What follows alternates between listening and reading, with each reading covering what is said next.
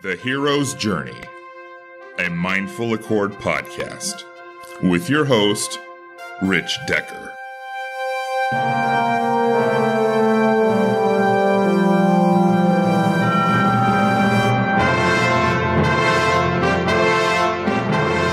Hello, and thank you for taking some of your valuable time to listen to the show.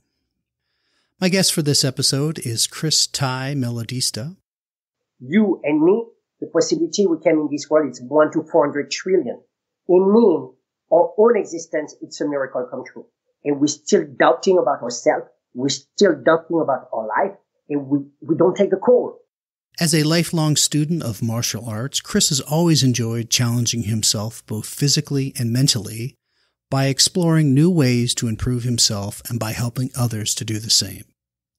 He is a certified life coach from the Hendricks Institute, a master practitioner in neuro-linguistic programming and clinical hypnosis. His practice draws from a vast range of experience in movement, meditation, and breathwork, which include yoga, Systema Russian martial arts, and MovNat. In addition, he was the first person in the United States to be Wim Hoff certified back in 2014. Now that is an impressive resume. But what leaves a greater impression on you is when you are taking one of his workshops. I had the privilege to participate in a workshop that he and his business partner, Jared, who co-founded Be Jaya, Reset, Rebalance, Recover, gave together at Vibetality in Chandler, Arizona. It was one of the best workshops I've ever been involved in. This is the hero's journey of Chris Tai Melodista. Be Jaya. Be victorious. Enjoy. Well, thank you, Chris. Thank you for joining us on the Hero's Journey, a Mindful Accord podcast. I'm really excited to get to know you, who Chris is, and your story and your hero's journey, what brought you to now. And so let's start in the beginning. Tell us about your childhood. Where'd you grow up? And then could you tell us something about a principle that your parents instilled in you, for better or worse? Sometimes it's not always for the best, that you still carry with you today. Just give us a little background on your upbringing. Hi, Richard. Hi, everybody. Thank you so much for hosting me. Wow. So I like to start really straight, So I'm 43 years old. I was born and raised in Paris, in France. My mother, she's half Vietnamese and half French. And my father, who adopted me, is Jewish. I grew up in a mixed family of culture from the side of my mom, all Asian and Vietnamese culture, mixed with Christianism and Buddhism. And for the side of my father, or practice, is Jewish from East Europe. So it was a very, very interesting contrast in my house, because I was doing 3 different New Year. The normal New Year, like everybody, is a Jewish New Year, and the Vietnamese and Chinese New Year. So to grow in different culture, for me, it was very open-minded, because I always to the people, how do you know what do you believe belong to you? Because for me, it's like to be adopted by my father, make I adopt unconsciously, and because life bring me there, the Jewish culture, So how do you know what you believe belong to you? It's for me, it's a very interesting question, because any religion or culture bring is the weight of it. So sometimes it can be positive, sometimes it can be negative, and for me, it's I take the best of it, because I love the questioning of the Jewish culture, to have a questioning the things, I love the kindness of the Buddhism, and I like the message of Jesus. Jesus was I'm sure for me, in my vision, he was a cool guy. It's like when I hear Christian people sometimes talking, it's not the vision I have of Jesus. I think it will be somebody so loving, so caring for everybody. And will be a great listener and a great person who forgive to everybody. And so all this culture, it's part of my background, and I do my best to take what is really useful for me, because nothing is right, nothing is wrong, but what is useful for me. And I know what is useful in the way I impact myself in my daily life, in the life of others. Growing up with those diverse backgrounds in France, was there any conflicts within you growing up? For sure. Things maybe people are going to be shocked about that, but I was happy not to be Jewish, because when I was 12, I asked my father why I'm not was going to do my bar mitzvah. And normally you are Jewish for your mom, but even though I was going to the synagogue with my father, but I just knew when I was 12, my stepfather, at this time, I thought he was my father because I grew up only with him. So for me to take off this weight, to not to be Jewish and not to be a Christian or not to be Buddhist, for me it was a great release, because it's like school for me. I never be comfortable under authority. I like to questioning everything, because for me it's about usefulness. It's not about dogma. And we will talk about that more and more.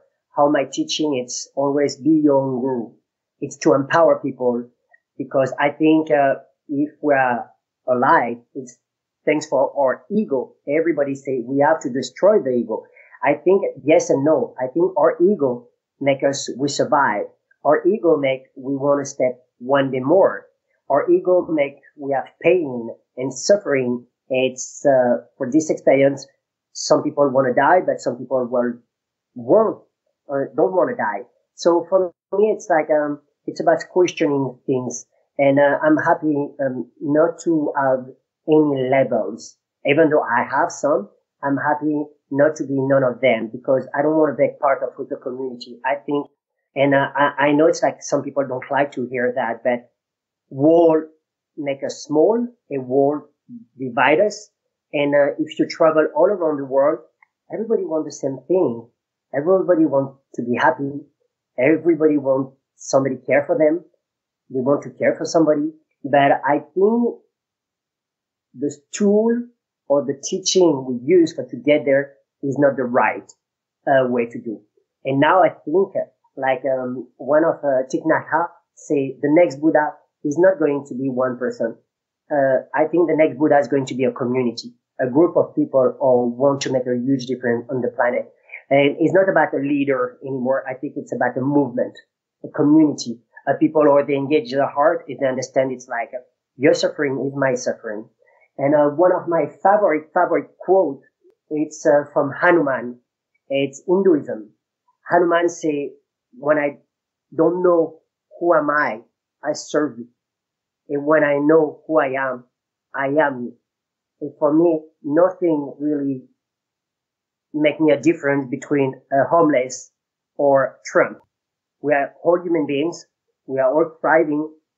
And we are all this question. I think we are all the baby of somebody. And we are all figuring out. Nobody have his shit together. And we are all scared of something. And when we're going to put this standard and stop to evaluate our life with things, not just through experiences and openness to be more guided by kindness and love, I think we're going to create a different realm. That's very true. Let me ask you something about the next Buddha. A question came to my mind when you said that from Thich Nhat Hanh. Do you think the next Buddha might be digital?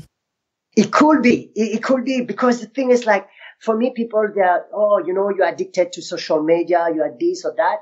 Everybody always did that. Generation after generation, we think our generation was better, like this new one.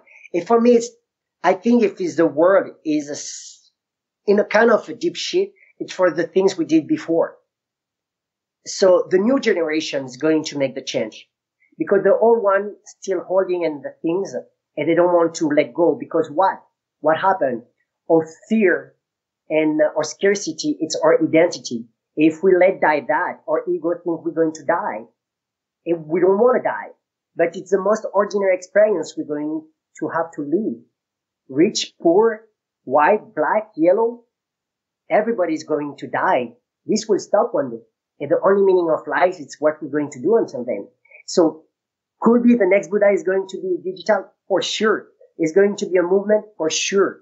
Because I think people, they're tired to watch for one person thinking they're going to save their ass when only it's like God have only your hand for to do the work. God have only your heart for loving yourself and loving others. So God, the universe, tell that people, they vote or ask for somebody for to do something. They have the only power to do it by their own hands. They take responsibility of their life. I think, I don't think it's like Jesus died for taking our sin. So we are already free. I am always already free. So the thing to see us like a sinner, to see us like something, all these good things, it's something external, and all the bad things, it's something internal. Because if you listen people, I want to be happier. I want to be richer. I want abundance. I want to be more beautiful. All these beautiful things, they are always outside. But if you hear people say, I am depressed, I am sick, I am a bad person, all the negative things, they say I am. And all the good things, it's always something external they want to reach.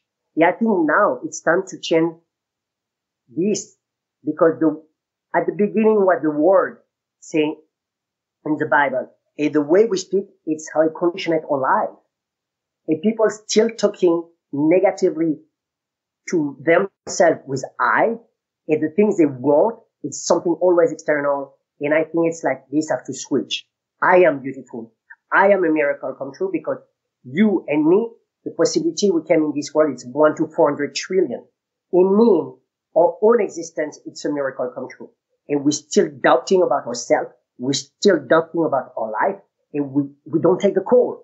We don't want to show up for ourselves. Yeah, that's incredibly interesting observation. I've never heard anyone put it that way, that all the bad is I, all the good is always external. That's an incredible observation on your part.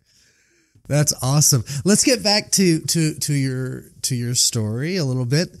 When you were a kid, what did you want to be when you grew up? So when I was a kid, so I was fan of Bruce Lee. Bruce Lee was my fan. So I grew up in 18 district in Paris. If you know the 18 district, 1-8 in Paris, it's mostly Arabian and black people. So in my high school for you, college for us, we was only 2 Asian people on 600 people. So all the rest was mostly half white people, Arabian, and black people. So it was very interesting because people was playing soccer or basketball, and I choose martial art. Martial art was my stuff because I don't do well in team. I was a little bit chubby. So for me, it's like martial art, it's like I was bullied to be Asian. I was bullied because I was chubby. So martial art was my way to express myself, and Bruce Lee and Rocky, Sylvester Stallone, because I think it's a beautiful loser. It's like it's anti-hero, and I always want to be this guy or nobody put money on, but he believed so much in himself, he make a difference. And when I was at school, so I not was good studying, but I'm not was a bad guy. I was in the back of the room, close to the radiator, and watching from the window, because I never understood, even though I was so young, why I had to stand up when they say to me, why I have to learn things I didn't have no interest to learn. If you dig a little bit and the book stories, a lot of time it's not the right story that you taught us. So if you see the map of the world, Africa is one of the biggest continents. If you see the map, they make it's like it's not the biggest continent. So all these things is like, I think for me, education, school, it's a way to brainwash our young generation for to be more productive, but not for to be a real happy human being, and not for to know who you are really, but just to condition your mind to act with the sound of the bell, when to stand up, when you can have a break, know to break. So basically we are brainwashed to work in companies or manufacturing or something like that. So my childhood, I was a silent rebel. A silent rebel? Yes. That's a good one. I like that. I might steal that. Silent rebel. So, I've as I've gotten older, again, I'm very fortunate that I had the education I had, but quite honestly, a lot of the stuff they taught us, at least in the schools I went to here in the United States, it was a lot of BS. I wasn't taught about what actually happened to the Native Americans. I wasn't taught about stuff like Frederick Douglass and all this other. I wasn't taught any of that. So a lot of it was BS. It was like the Hollywood version of history. So what was your attraction? I mean, Bruce Lee's been a hero to millions. What was your attraction to Bruce Lee? So for me, Bruce Lee, it's like it's martial arts. It's like the expression, and if you see some movie, it's like protecting people oppressed, seeking the truth, and not talking too much. Yeah, I talk a lot. I think it was this icon for me, and this way to move, and yeah.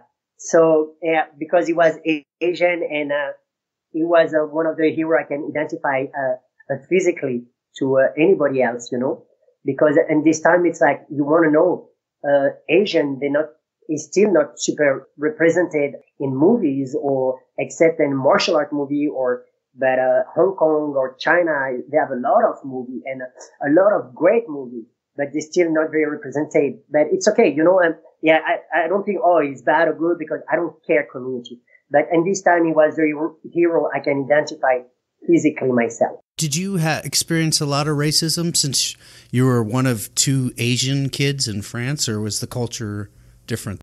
I think we have this, even though it's like Bruce Lee or Jackie Chan or everything, but normally Asian people, they are more like silent, more tacit, and more hiding. They don't want to make not too much loud. They don't want, so it's like, I was pretty bullied when I was little. And, so martial art was a way to gain my self-confidence back. And, because you asked me my infants, when I was kid, it's like, my father, when he was 23, had a thyroid cancer, and the doctor gave him 6 months to live. And after that, his attitude changed a lot, because they gave him 6 months. He become very, very negative person, and so he started to beating me at home because I not was good at school. During a session of ayahuasca, and I had this vision. I was inside his body, and I saw his life. And because he thought he was going to die, he started beating me because he was scared how I'm going to take care of myself and take care of my mom. And ayahuasca said to me, Chris, it will never be between you and him. It will always between him and him and him and God. Yeah, it's not your fault. So for me, it's like I always have this influence, or it was pretty rough. I think I experiment a lot of, in the spectrum of life, I experiment a lot of pain when I was kid, because my mom made a different, few times, she intended to kill herself because she not was happy with her life. So I had this idea, the person who loved me the most going to abandon me. Nobody will love me enough to stay with me. My father was beating me. He was the man who had to protect me and to show me how to be a man. My real father, biological father, this term people say spiritual gangster. Yeah, for me, I don't like it. I say it's like, guys, you live in Scottsdale and you ride a Range Rover, you say you're a spiritual gangster. I know gangster. A real gangster lie. Real gangster kill. Real gangster is not people you want to hang out with. So for me, it's like my real father was robbing bank, and he gets shot when I was 2 years old. He didn't die, but it's why my mom split from him. He said, it's not how I want to educate my son. So it's like, and I met my real father, and he's not just somebody I want to spend much time with him. Humanly, I wish the best for him, like any human being, because I know he's dealing with his own darkness. But real gangster is not people. It's like you want to hang out. So, and after that, when I share my story so fast, is because that was then, this is now. My past doesn't define my future. It's just something, or I can take a lesson from him. But when I was 12 years old, I get abused by a man in a swimming pool when I was cool. Not big stuff, but enough for not make me trust in people. So, he get arrested and he disappear, leave the country and everything. So I know what I say. It's like, oh wow. But it's like a lot of people right here, right now live so much suffering, like in Syria, kids or whatever. And, or we see these people like so famous, like, Anthony Bourdain, or just kill himself, or all these things. It's like, for me now, my past doesn't define my future. My choice of today, what I create today, going to create my reality of tomorrow. That's so true. That's so true. Is your mother still struggle with depression? Is she still alive? My mother, I think it's a very sensitive human being. When I share to that, I just want to say I love my parents. That wasn't, this is now. I don't judge them. This is their karma. I cannot take their weight, on my shoulder. This is the things they have to deal with, their own, darkness and own work. Yes and no. It's like, yes, she did because, she had a very hard year this year. But in the same time, it's like, she's, the most kind and loving person I ever met. And I know now everybody do their best, We are all the baby of somebody. Nobody have our shit together. We are all figuring out, and we are all scared of something.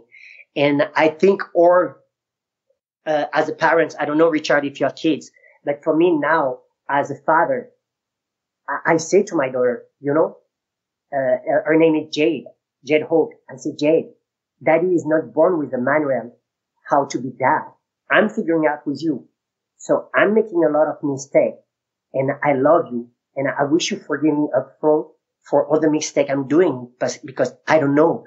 And as an adult, I'm creating myself still. Yeah, I want you to understand that. Daddy didn't have all the answers, and I'm scared of stuff too. And for me to give that to a future generation, it would be a great gift to understand, oh wow, maybe it's time to CTF, chill the fuck out, And don't pretend we have all shit together, because it's a fucking lie. How did you end up here in the United States? What brought you to the U.S.? I know you spent some time in Spain. Yeah, so short story, I was working in photography and filmmaker when I was in Europe. And I moved to Spain because I was photographer over there. I came back in Paris. And in Paris, I was working with one of my best friends, and it was a rough time. And so I took some money and make a travel East Coast to West Coast, because I always love travel. It's one of my passion. Since I'm 20, I always took all my money. People have a house and car. I don't have much, because all my money go in travel and education for myself. So I was always traveling for 3 months or more. And so I took a trip for East Coast to West Coast and US for 3 months. And I went to meet my agent in New York. And this time when I was doing photography, I went to this winter festival in Miami, or in February, of all these DJ in Miami playing music. And I moved to Phoenix, or my uncle have a pastry shop. And there I met my ex-wife, who she's the mother of my daughter. She's an amazing being. Everybody love her, and I still loving her. And she's more like amazing being. I think she's the best mom I could ever imagine. So I came because love brought me here. And I stay because my daughter is here, and because I love my life here. I love the community I created, and I love what I'm doing here. Well, what challenges did you experience? How did you learn English? Oh, so my English was very basic when I came here. I was speaking Spanglish because my Spanish is much better like my English. And, basically my English was for, photography, like chin up, chin down. I knew all the anatomy and how to talk to models or for photography and basic English. But basically, it's like reading and watching TV and engaging with the people. Because one thing I have, it's this resiliency. When I was in Spain, it was the same. I not was speaking Spanish, but my survival instinct to eat, to connect with people, I'm a very, very fast learner. I stopped school when I was 15 and a half, and I never went to a college or university. And so I learned languages traveling, and I did all my education learning physically with master all around the world. You're Asian, lived in France, you lived in Spain, and you lived here. How would you describe United States to someone that's never heard of the United States? Okay, so this is the only question or I was thinking about that. Because I know it's very controversial what I'm going to say. But it's very interesting. I still figuring out because it's a country of freedom, or you can ride without helmet, but you cannot collecting water from the sky, or you get taxes for taking sun, but lobbies pay a lot of people to put their product.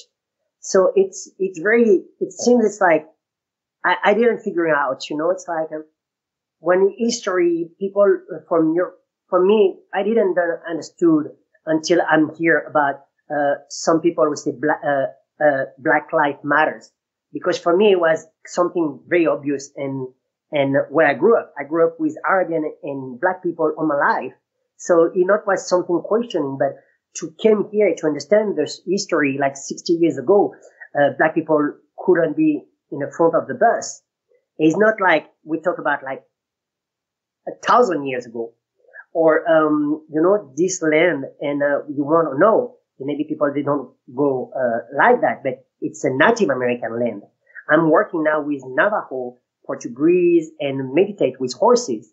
And we don't talk about so much about Native American, People put wall because they don't want Mexican people come here, but you still, 200 years ago, this land was a land of Native American. So, and it's not because I say that was then, this is now. For me, it's, I don't understand everything in US. I'm very surprised, it's like, everybody is fighting to have a gun because this is their second, amendment or whatever. You're right. Or the fourth, or I don't remember. But the thing is like, if the kids, they're scared to go at school because they can get shot. It seems like sometimes I think people, they want to be more right, like to be happy. And people love to debate, they argue. But if this is a country of they love arguing, if they love to debate, and if they love to be right. But I wish people now they want more to be happy, and to understand it's like we're not so much different, and because here people give so much in charity, they give like fund my charity this, my charity that. But they don't want everybody have social security, a free healthcare. They are okay to go and war on this, war on that, or we can see a gun, have people kill on TV, but we cannot see a nipple. So I still figuring out, it's like I'm surprised that I love to be here. I don't know if it makes sense, everything I share with you. What you're saying to me, at least what I hear is that we're a country of conflicting ideas. Yes, because it's all about freedom. It's like I hear all the things, but I think it's like people are not so free. Right. If you think you're free, don't pay your taxes, see what happens. If you think you're free, take the license plate off the back of your car, see what happens. And at the same time, it's like I say, it's like you can ride a motorcycle without helmet. Yeah, we are in a free country, but you cannot drive your car without your belt. Right. It's a country. I think you described it perfectly. A country of conflicting ideas and beliefs. And people, yes, and people, they have argument. Their arguments are always arguable.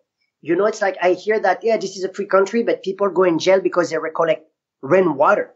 Right. Which seems, it's like common sense would say, but that is just insane. But yet it happens. It's happened. But I love to be here because I'm doing things and people I have in everything. So, for me, it's like, it's where I put my attention, where I put my energy.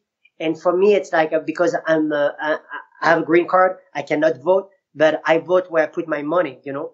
It's, the way I live my life. Yeah, I wish everybody do that. No kidding, right? Well, let's get back to your story a little bit. So you came to America, you were doing photography and film. How did you begin your transition from that into where you are today? Photography and filmmaking was my passion, but so much heartbreaking. It was so much competition. And I have a lot of joy. I was doing campaign for Nikes and soccer team and so many things in Spain, you know. I was starting to do a music video clip in France and doing advertising and everything. It was great, but a lot of pressure. The competition was taking a lot of joy of the work. And my passion always was martial art. And when I was 18, 17, I was doing Tai Chi, Qigong, yoga, all these things. And I was interested in NLP and transactional analysis, Enneagram, in everything. It's like when I was in my 20s. And it was very, very rare. I didn't have a lot of conversation about these things because now people are more aware about that now. I'm almost 44. So when I came here, I knew I didn't want to come back in this industry. I knew I didn't want to come back. I knew my passion was martial art.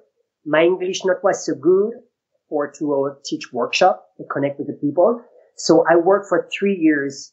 I started as a dishwasher here. So to do a photography for Nike and making film for a dog or whatever in France, they have an agent in New York, in Madrid, to come here as a dishwasher. So it was very humbling. And after that, I worked for 3 years as a bouncer in a bar in Tempe. And then how did you begin this transition into who you are today? What were the steps you took? You remember we say, Chris, how you was visioning yourself when you was a kid. I always know my life will be different. But how? I never knew. I knew a different reality was out there that I never knew. You know, and for me, is always, I make this analogy. Everybody loves superheroes. Everybody want to be a superheroes, you know, but nobody is allowed to put his underwear over his pants. Do you see the visual? Nobody put his underwear over his pants, but everybody want to be a superhero. So it means for me, it's like we want things, but nobody's really taking the risk or too brave enough to take this leap, you know? And when I came here, I said, what matters for me? And for me, when we think about superpower, if you ask me, what is the superpower you want? I don't want to be invisible. I don't want to fly. I just want to be fucking present. I just want to understand it's like I'm here and now. To understand it's like I don't take for granted each inhale and exhale. I impact my life, I impact the life of others. I have a real legacy. The connection I create. This is the superpower I'm working on.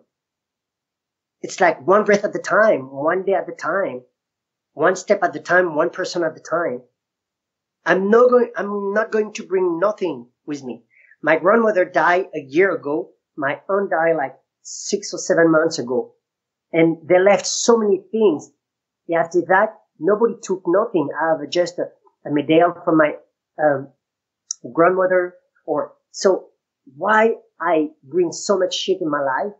who nobody wants after I'm going to die. I'm not focusing more on what I have inside, because home is always inside. So all the things I'm working on, it's to declutter my life, not to be a new me, but to be the real me. In my teaching, in my coaching, and everything, it's about that. Who am I? How I choose to show myself to the world. What are you tolerating now in your life?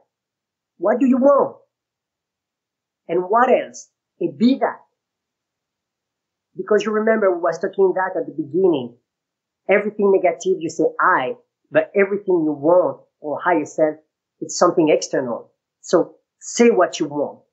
And what else? What is the motivation of what? Because it's always underneath. People say they want a car, they want a house, but at the end, if you scratch, you say, what else? What else? I just want to be loved. I just want somebody who loves me. I can be myself. If you scratch, it's always something underneath. It's what I'm working on. What else? And to be that, and to embody that. Because people say, have an intention. But I say, no, be your intention. It's not something external. Home is always inside. So all my learning with Wim Hoff. I was the first guy in 2014, be certified by Wim Hoff and all the US. Nobody knew about him. Now I'm working with Dan Burley. He's a coach of Tony Robbins and breathing.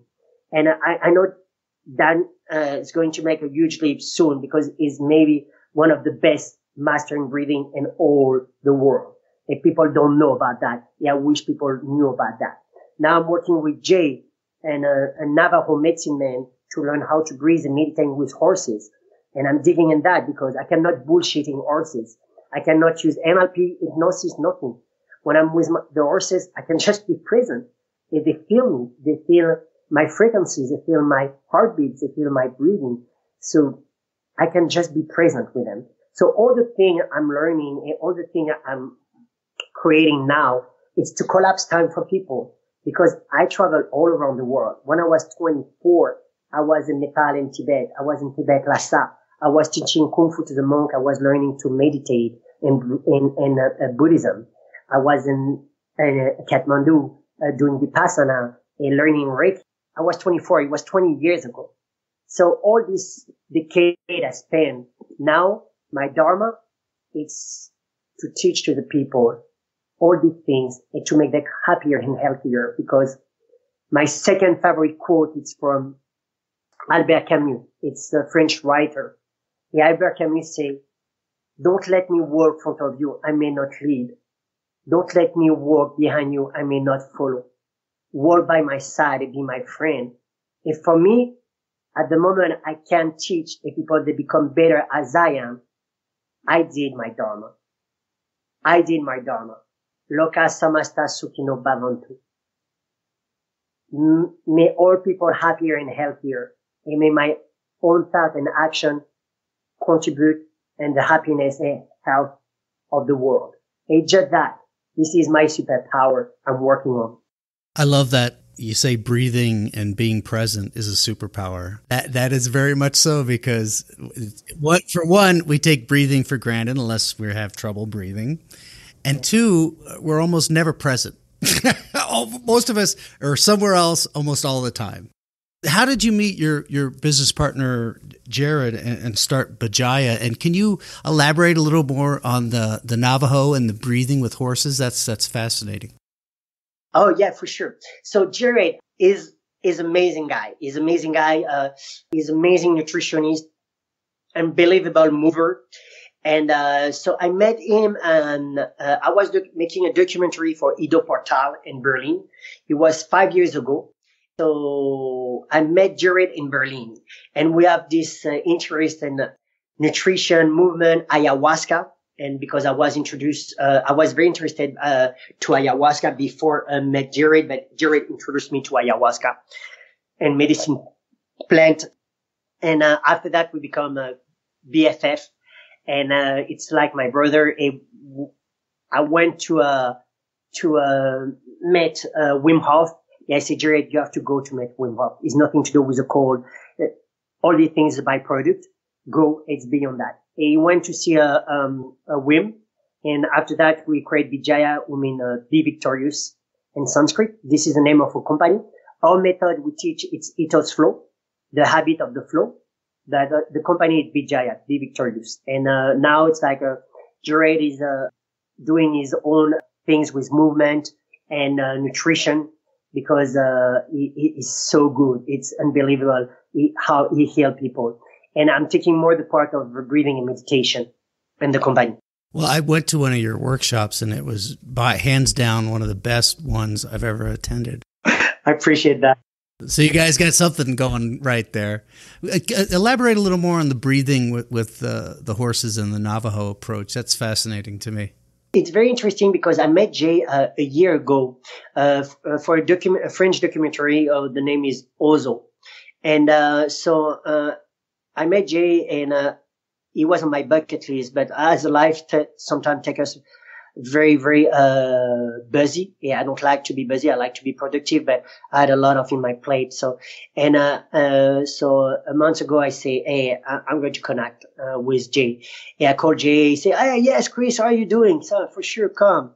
And so Navajo never use whipped or walk in circle the horses. They sing to the horses as they breathe with them until they connect with them and they can ride them. So they never use violence. They never use pressure. They don't intend to tire them and to break their mind. They just sing to them, breathe with them, and take the time to create this connection until this link gets created and you can ride. So I start to ride bareback horses, Indian style. And now it's like, I want to learn how to more in tune with horses. It's very funny because you say how. And for me, it's like every culture, it's easy. You say, hey, step one. So do that, do this. I'm going to teach you your method. But Navajo, it's organic. It's super organic.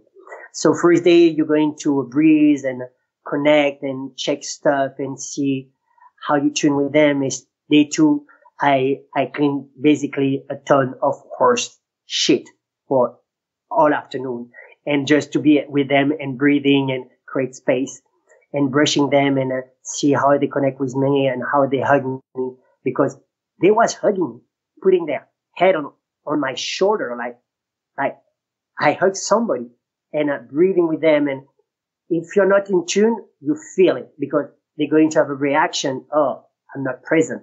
So is that in learning how to sing in Navajo? And it's super complicated because my memory is more visual and kinesthetic. So Jay is singing to me in Navajo and I'm learning how to sing in Navajo. So, and because a lot of things is based on song for riding horse, connecting with horses and all the culture. So how do you learn to breathe with the horse? What do you do? You go on the side and so you imagine the horse is facing you and you go on his left side and so you have his head close to your head and you touch him and you hear his breathing and so you start to breathe with the horse to connect to touch the horse. You touch the arrow of the horse and you start to sing. It's not just breathing, it's singing. It's a song really nourishes them, it calms them. They are like, it's almost like a lullaby. But you want to know singing, it's for to have a song, you have to breathe. You have to breathe a song without stopping. And it's how the connection is created. After that, it's like when you start to be in a kind of trance of singing and breathing, I don't know, it's natural. It becomes natural and you have emotion and I was tearing because my emotion was appearing in Tipi and Scopa, two female. One is a mother, one is a daughter. They was putting the weight of the head on my shoulder. You hear them breathing. You breathe with them and you song in Navajo. And the connection, and you move, and they move with you, they want to stick with you. And so it's like you can be only present. That's fascinating. So with all your world travels that you've gone through and all the numerous people and cultures you've encountered and the cultures you were raised with, what would you say is one common thread? I think you alluded to this earlier, but we'll go back to that if you did. What's one common thread that you see throughout humanity, throughout the world? I think that the biggest problem, it's like I said at the beginning, when we want something, we reach to the sky, we watch the sky, we ask to God, give me this or that.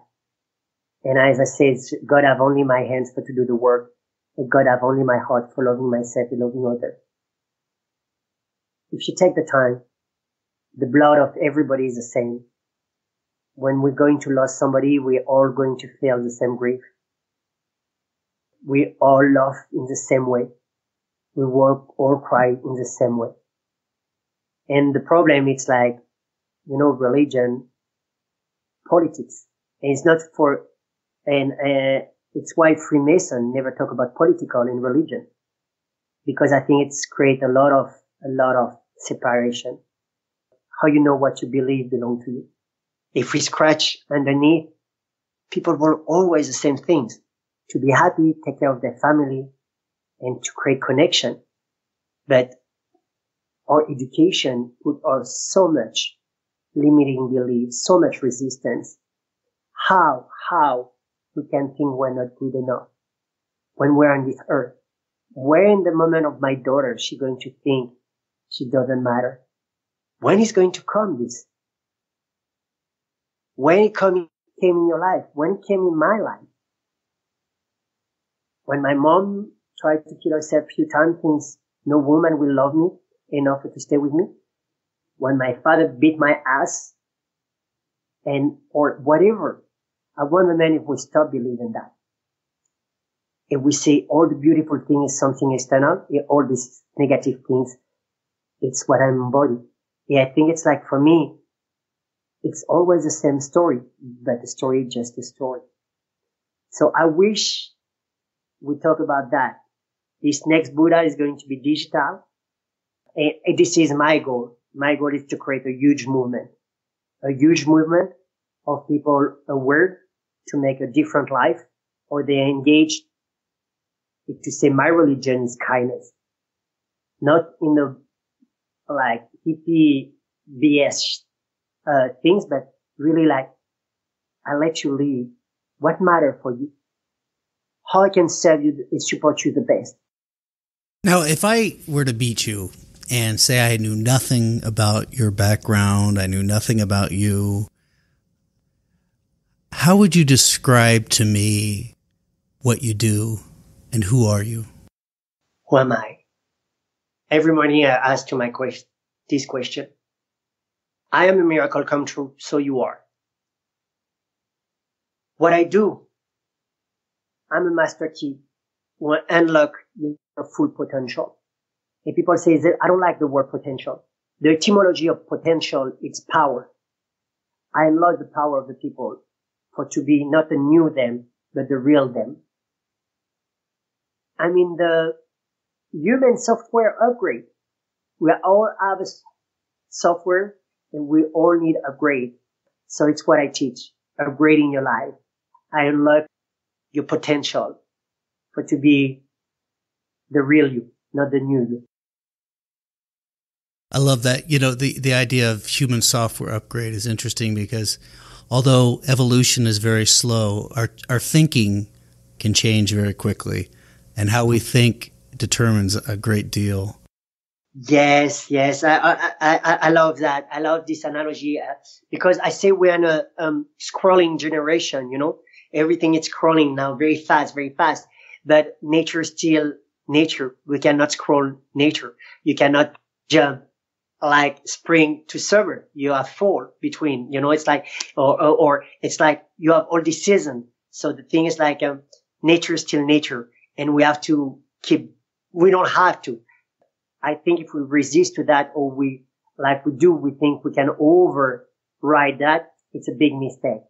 But in the same time, things go very, very fast. And I like to pause the time, because it's very important for me to digest. Because we're a cloud generation now, it's like we have access to so many information. And for me, I love that. It's to flip the pyramid, because to have the knowledge we have, and a century before, we have to make part of the elite to be a very, very well born. But now anybody can have access to any information and knowledge. So you can be an engineer now without to go in university. You just need a phone and computer. So if you want a piece of paper, it's great, but you don't need to. So this is it's a very amazing opportunity for us to upgrading our life. How are we going to be able to let go and let God? It's like, I'm the creator, and in the same time, I don't seek external approval, and I don't need a piece of paper to know who I am. I don't need your eyes to know my own existence, but I need you to grow, to help you and serve you to grow too. Chris, I want to thank you for being on the podcast and enlightening us with some of your wisdom and your experiences. And your story is a great story, and I foresee great things for you. I see nothing but the best. Well, thank you so much, Richard. I deeply appreciate that. And be the person you want to meet in the real life. Just that. Be the person you want to meet in the real life. It is going to change all the connection in your life.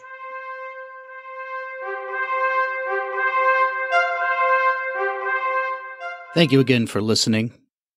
And please leave any comments or suggestions. We're always looking for ways to improve our show and make it the best show it can possibly be. Visit mindfulaccord.com, where you can find additional episodes and you can follow our blog. We give some helpful information on mindfulness, meditation, and just ways to manage our everyday stressful lives. And most importantly, if you know of a friend or a family member that would benefit from this story, please share it with them. Until next time, I'm Rich Decker.